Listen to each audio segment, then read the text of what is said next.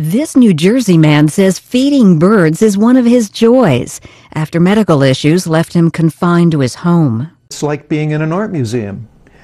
You're really looking at all of these paintings, and it gives you a thrill to see all the different colors. But the 77-year-old's bird feeder is attracting animals and complaints. If they don't want animals in the backyard, let them move to the city. The wire wreath-style feeder, which is filled with peanuts, is drawing ducks, deer, geese, squirrels, chipmunks, and groundhogs.